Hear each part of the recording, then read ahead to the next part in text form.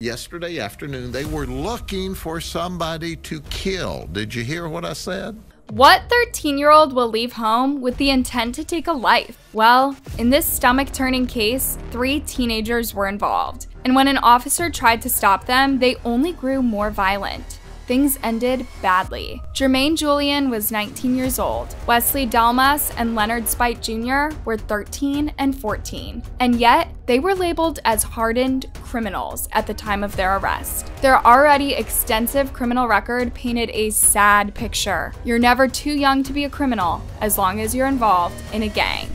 This is the tragic story of the teens who fired at an officer in the context of teenage gang violence. I'm going to tell you about an officer-involved shooting tonight that occurred. It involves a 13-year-old suspect. A 13-year-old suspect. At 5 p.m. on May 10th, 2023, Lakeland authorities were called to Simpson Park. This was a backup call made by another officer. Officer Jamie Smith was investigating another call in the area, looking for a white Dodge Avenger. Its drivers had fired shots throughout the night in an alleged gang vendetta. When he finally spotted the car, he attempted to pull it over, but when the white Dodge saw his car getting closer, it sped off. A pursuit followed for a few minutes. And then, the Dodge stopped suddenly and 2 teenage boys fled out of the car. Jamie Smith ran after one of them, seeing he was carrying a firearm, and his body cam captured everything. This body cam video shows the exact moment when the teens spun around and fired. And you see the dirt fly up. That's when the officer is shot right there. As Jamie was running after the boy, he urged him to drop his weapon, but he had no intention of doing that. Instead, he pointed his weapon at the officer and fired. Officer Smith was hit in the leg. Later on, he would discover that he had broken 2 bones, but at that moment, he didn't even stop to think about it. Instead of falling down and requesting a team, he called for backup while still running after the teenage boy who had just fired. He had an opportunity after he was shot to pull back and set up a perimeter and just let the guy go into the apartment complex. He chose not to do that. He continued to press the issue. 13-year-old Wesley Dalmas was set to take a life that day. He and his friends had spoken about it that day, and they wanted to unalive someone. And who better than an officer of the law? However, it was too late for Wesley to do that. As he was still aiming at Jamie Smith, his backup arrived, and Wesley jumped into a bush. When he jumped out, a shootout began, but Wesley did not come out on top this time. He sees Wesley, still firearm in hand, jumps up and tries to get away again, and that's when there's another engagement and Wesley shot. Wesley was hit in the stomach and leg. Immediately, the officers ran over to him to render first aid. And he is ultimately transported to Tampa General Hospital where he was being treated. Officer Jamie Smith was taken to Lakeland Regional Medical and treated for his injuries. He has 1 gunshot in the left foot, as I said.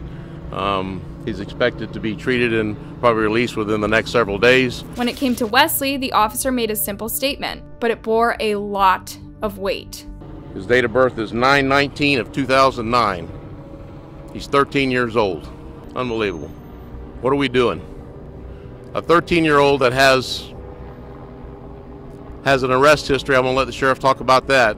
Not only did Wesley Dalmas attempt to unalive an officer with a stolen handgun, but he was already, in the law enforcement department's words, a hardened criminal. And also has the fortitude and the anger inside of him to turn around and point a handgun at a police officer, and not only point that handgun, but take a shot at a police officer. He is making a strong point. How can a kid harbor that much hatred? What has happened to him before to act this way? By the end of that day, 3 teenage boys were in custody: 19-year-old Jermaine Julian, 13-year-old Wesley Dalmas, and 14-year-old Leonard Speight Jr. It turns out they all had extensive criminal records at that point. There was another stolen firearm in the car, and they were on probation for several violent crimes. All 3 are on probation for previous arrests, such as attempted burglary. All 3 boys had several run-ins with the law, but somehow it seemed like the more they got in trouble, the more violent their crimes got. Arrests were not a cold shower to them. They were reasons to hate law enforcement more. However, this was not a war or a vendetta as far as authorities were concerned. The law is there to protect people from harm. The boys did not see it this way though. When they saw that officer that day, they were all happy to take his life. Luckily, their plan didn't come to fruition. Still, that begs the question, why are 3 teens, 2 of them so young, this violent? After Sheriff Grady Judd identified the boys to the public, he also spoke of their shockingly young age. But he said something else too, addressing all those people who were looking at the 3 teens with pity. But I am sick to my stomach of them going, oh, did you know his age? It doesn't make any difference. If you're old enough to hold a gun and point it at a cop and pull the trigger, you're old enough to be shot or to go to jail.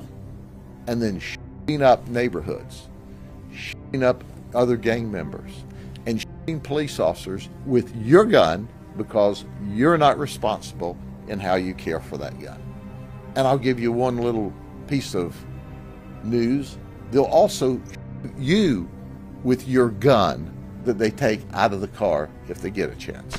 That's one way to look at it. Another way to look at the teens is with the knowledge that they were part of a gang. This is the norm, which it shouldn't be. This is what we have to go through as young people all the time, and seeing this on the news is, something that we've seen before and many times again, and it needs to stop. Gang culture is the same all around the world. Older members recruit young teens, sometimes children, from vulnerable backgrounds and lure them with false promises. Protection, money, or a simple sense of belonging can make a teen from a troubled home join a gang. Then they're all given a weapon and manipulated into using it on someone. In some gangs, this is a part of their official initiation. In others, you're just taught to hit first and ask questions later. Sometimes it can be queasy, like you don't know how they're going to use that. If we have an argument, are you going to use it, or is it just as a thing, as a show, just to protect yourself? Whether it's knives or firearms, fatal damage can be done in a matter of seconds, and many times it's young teens who do it. They're the most prone to not thinking their actions through. So why are people carrying weapons? There's many factors. Trauma, not having a father figure in the house, seeing crimes from a young age and thinking that it's okay and no one's told them that it's not okay. In the UK, there are organizations working hard to prevent teens from joining gangs. It's a more peaceful approach than the use of officer force in the US. Of course, it's not enough, but it may be the only way to make sure future generations have fewer children willing to join a gang. Early intervention. Work hard at the roots. We've got to do that. And that, by the way, isn't about yet more money. It's about spending the budgets that we have wisely. Here's the psychological twist. Potential. If you feel you have potential in life, if you feel there's a possibility you might go on to have an interesting career, you might fall in love, you might have a great life, then you're much less likely to get caught up in drugs or knives or guns or any of those things. But if you feel you have no potential, you feel you've got nothing to lose. You don't value your own life because you think you're not going to go anywhere, nothing's ever going to happen that's worth living, and you don't value anyone else's either. It's truly heartbreaking to realize that so many teens believe this about themselves. This should be the age of daydreaming and reaching for the stars. Sadly though, poverty, neglectful families, and violent backgrounds don't provide teens with the fuel to dream big. And then of course, if you live in an area where violence is normalized, you're much more likely to pick it up too. However, it's a false impression that carrying a weapon keeps you safe, because one way or another, you're likely to use it, ending up on the wrong side of the law and potentially causing great harm. Carry a knife, you think it's for your own protection, then the chances of your being killed or wounded very badly, or indeed killing somebody else or wounding them very badly, go up immeasurably in terms of percentages. This is the sad reality of teenagers in gangs. Promises of belonging, safety, and protection turn into violence, paranoia, and constant danger. Shame on you. You're hiding criminals who are shooting at neighbors, who are shooting in neighborhoods, who are shooting at innocent people. During his press conference, Sheriff Grady Judd criticized the media for protecting the teenagers' identities. Of course, in many states and other countries, when a perpetrator is under the age of 18, their identity is protected from the public, at least until the end of their trial. According to Grady Judd, though, this goes against our obligation to raise awareness around the perpetrator. Wouldn't you want to know if one of your neighbors is a known criminal? If you know someone who has committed a crime, wouldn't you report them to authorities? What if they're 13? That's where it gets murky. They're dangerous felons. To Grady Judd, it's this simple. And the proof, he says, lies in what they were doing on May 10th. They were riding around in Julian's vehicle. Julian is 19. Jermaine Julian, who's driving his mama's car, leaves it to ride off by itself, sideswiping some poor innocent person probably trying to come home from work. Jermaine left the car to drive on its own as he fled the scene. Leonard hid the stolen firearm under the seat and fled on foot too. Wesley, the youngest of the three, took the weapon with him and ended up firing at Officer Jamie Smith. But if you think the other two boys were more peaceful than Wesley, you might be wrong. According to the sheriff that afternoon, the boys had intentionally gathered to smoke weed and look for opposition. Because they were looking for an op. You know what an op is? Opposition. Wesley is an associate gang member. See, he's associates of gang members. Jermaine has been determined to be a gang member at 19. Leonard, at only 14, is determined to be a gang member. An OP is an opportunity to aim and fire at opposition. In other words, go looking for trouble, escalate the conflict, and then find an excuse to take a life. Obviously, they found them because they got in the direction of someone. Did that someone report to the police? We have no idea. That's what got Officer Jamie Smith to investigate their car and attempt to pull it over. Do you know that all three of these people were on active probation? All three of them. Once more, the sheriff wanted to make it clear how little he thought Wesley's age mattered in this incident.